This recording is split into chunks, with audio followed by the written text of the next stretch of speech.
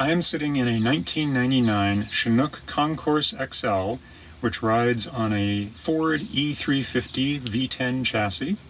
It's got about 176,000 miles on it. It's running really well, not bad for a 22-year-old rig, and Nola really enjoys the sofa.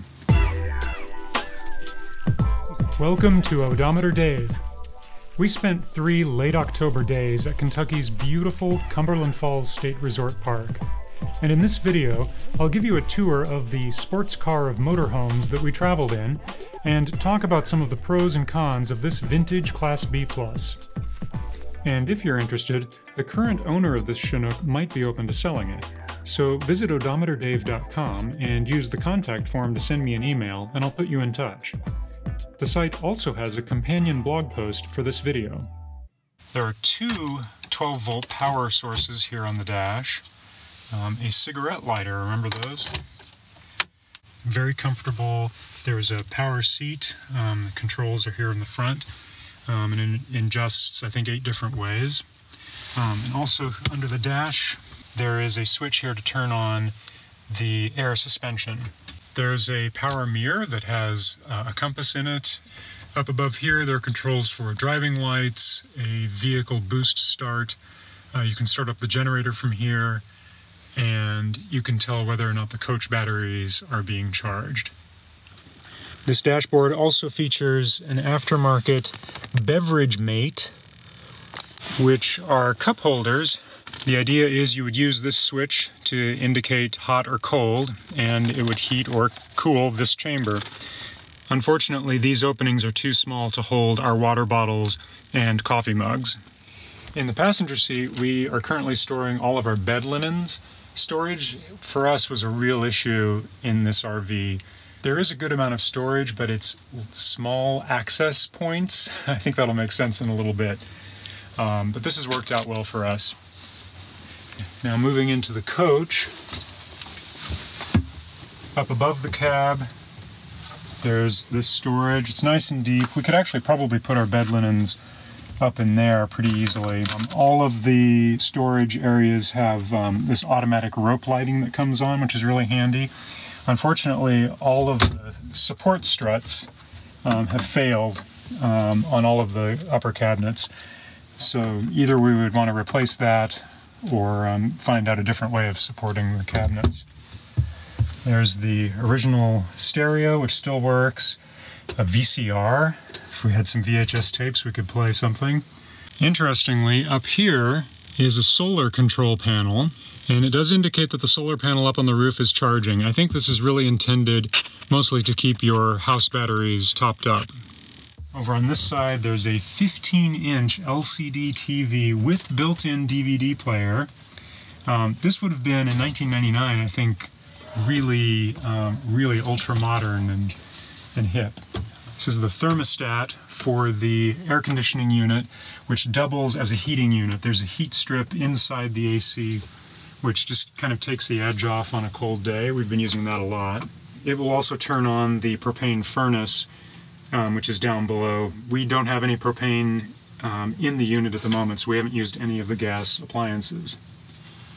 Up above here, there is a fantastic fan, which works really nicely. We've used that constantly for ventilation. And then there's storage along the sides.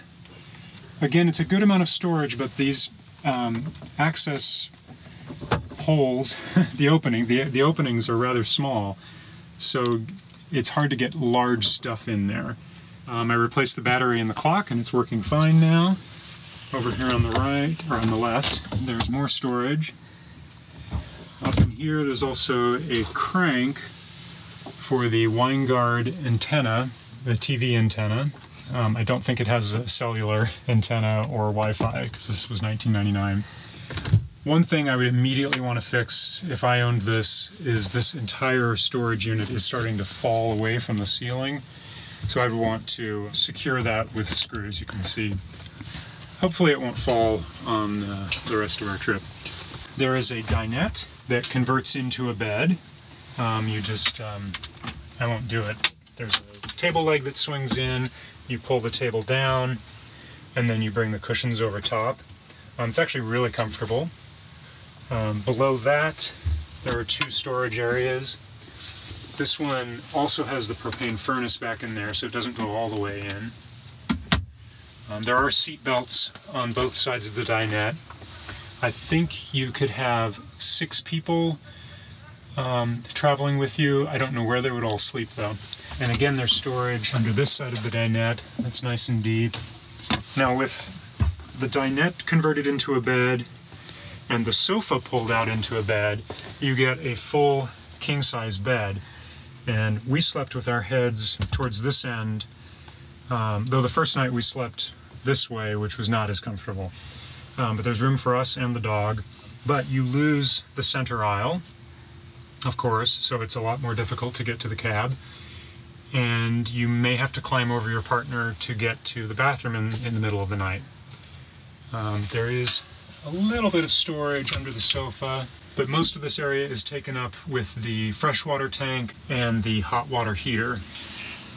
All of the windows have these blinds, which are a little tricky to operate. They're sort of a top-down, well, they're not top-down, they're bottom-up. If you bring down first, this is sort of a see-through, and then if you pull down from here, you get more darkening. The side windows also have this really heavy tinting. I would want to remove that right away. I can't really see the light outside, and I want more light. Maybe I would feel differently in the middle of summer in Arizona. One thing I really wish that this RV had is awning-style windows.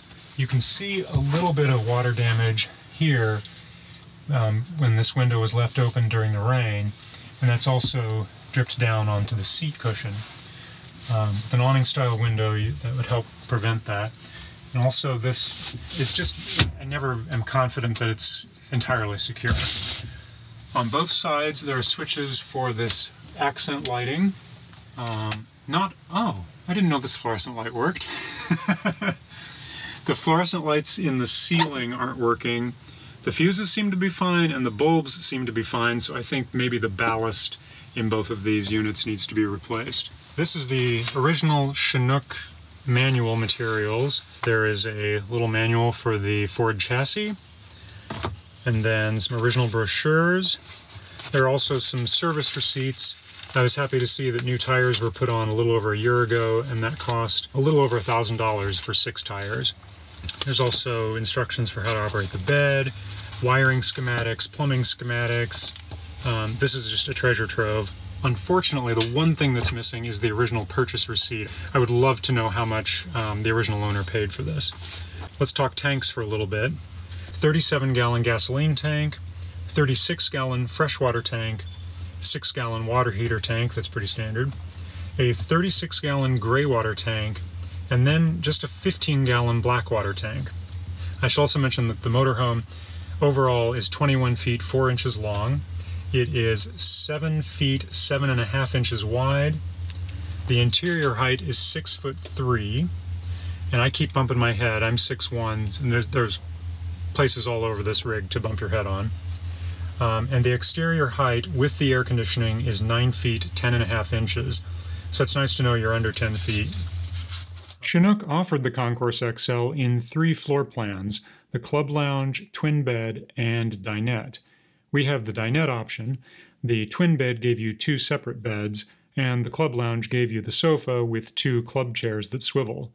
Not really sure which is the best option, but I'm guessing the club lounge might have been the most versatile. If you're enjoying this video, take a moment to subscribe to the channel and hit that like button. It really means a lot to us. Leave us a comment if you have questions about this Chinook. We'd also love to hear from any Chinook owners. A good dog. On this side of the galley, we have a Dometic RV microwave, which has a carousel in it. Works great, we've used it. Right below that is this range hood, which also doubles as the control panel for monitoring the tanks. There's a monitor for the black tank, the gray tank, freshwater tank, which we have not filled, and the propane tank, which we have not filled. And it looks like the house battery is fully charged. There's also a switch here for the water pump, which we have not used because we haven't filled the freshwater tank. There's also a hood light and a hood fan. Below that we have a 3-burner gas stove, which again we haven't used because we don't have gas. And there's also an oven, which can be used for storage. Below the oven is a small storage area that's taken up partly by the wheel well. There's a coffee maker in there and some tools. And next to that, below the fridge, is another storage unit where we have a few things stored. The refrigerator is a 2-way, propane and shore power. It won't run on battery, which is important to know if you don't have propane in your tank. So when we are driving down the road, I don't believe this is actually cooling. When it's connected to shore power, it cools very well. We turned it down to its middle setting of 3 because it was freezing things in the fridge. Alright. Over here on the sink side of the galley, we have a double-sided sink, stainless steel. This is not the original faucet. I would want to replace this faucet with a pull-out model so it's a little easier to keep things clean. That is a pantry cabinet where we have most of our food. Spice rack, which we've been using to keep all the dog treats. Down here, some more controls. There's a switch to turn on the heated blankets for the storage tanks to keep them from freezing. There's a water heater switch. There's a 12-volt power port. And this is a thermostat control for the underfloor heating, which I'm not sure that we've had on. The thermostat I can hear come on, but I don't know if it's actually working. There's a fuse panel in here, and a couple drawers. There's also a cutting board, which I cannot open. I have tried and tried to get this to come out, and it just will not budge. While I'm down here, I think we should talk about the carpeting. I think the interior of this motorhome was designed by someone who has never gone camping or RVing. I don't know why you would put beige wall-to-wall carpeting in an RV, because it is constantly dirty and it is constantly wet. I think if we owned this, the first thing we would do is pull out this carpeting and put down some sort of nice vinyl flooring. I don't know how that would work with this underfloor heating mat. We'd have to figure that out, but I would love to be able to just sweep this out. We don't have a vacuum with us, and you really need a vacuum or a wet vac or a steamer vac to keep this carpet clean. Now it's time for the bathroom. This is a wet bath. You won't really be able to follow me in because there's no space in here. There's an integrated sink, which is kind of cool. It's all fiberglass shell all around. There's a curtain that would come around here to protect the door from getting wet. And the idea is that this shower hose would screw in right here, and you would pull up this control and it would activate the shower. There is an exhaust fan. Unfortunately, the fan blades are missing and the motor doesn't work anymore, and these lights are exposed. It's a little scary. I think that this entire fan unit would need to be replaced immediately. My big problem with this wet bath is it's just too small. I barely fit in it to do, you know, the normal day-to-day. Haven't taken a shower in here because we don't have hot water, but it's really difficult to imagine taking a shower in a bathroom this size. There's just not enough space to turn around. It's high enough for me, but there's just not much room. It's very difficult to stand up and sit down, if you know what I mean. And at the back of the motorhome, there's a nice sized coat closet, which is full of coats and other stuff at the moment. Carpet lined, very nice. And there's also a carbon monoxide detector and a generator switch, which shows 784 hours on the generator. Who knows when that started. A couple hooks on this side, some light controls down here, and a fire extinguisher. And a mirror. And a mirror. It was raining the first night we stayed in the motorhome, and unfortunately the design of the back door can lead to water leaks, which is a major issue. You can see some of the damage to the carpet in the footwell, and there's also some damage to the wood trim. The door itself also has some water damage, but I think it's mostly superficial. I'd want to replace this lining though for sure. You can also see that the door frame angles in at the top, which makes it even more likely for water to intrude. And I didn't get a good shot of it, but someone drilled holes in the metal frame above the door, maybe to mount a backup camera, and those definitely need to be caulked. There is a storage locker here, but to access it you have to lower the spare tire. Above that, there's an outdoor shower. And you can just level your rig by moving this handy leveler. Now we'll climb the ladder and take a look up top. There's the small solar panel up on the right. And now on the passenger side, you'll see venting for the refrigerator and the generator. There's an AC power outlet.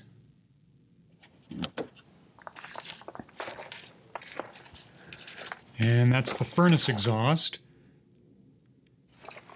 Up above, there's an awning, which we have not used. And the front end of the RV is in amazing shape. Some broken running lights up at the top, but other than that, it's just perfect. No rust. Not bad for 176,000 miles.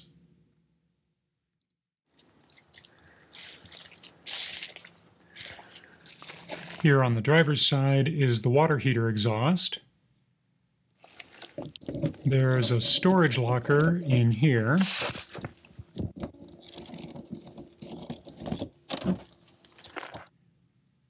And it's got a single house battery on a pull-out tray. And over here is where I'm storing the sewer hose. I'm not exactly sure what this pump is, but I think it might be for the air suspension. We've got water hookup, electric hookup, fuel tank. Back here is the storage for a sewer hose, but our sewer hose didn't fit. And next to that is a black tank water flush. Down below we have the tank outlets. Back in 1999, Chinook marketed this as the Sports Car of Motorhomes, and that V10 has plenty of power. It can even tow up to 8,000 pounds if you want to haul a boat or other toys. And again, the current owner might be open to selling it, so if you want me to put you in touch with them, visit odometerdave.com and use the contact form to send me an email. You can also check out the companion blog post for this video.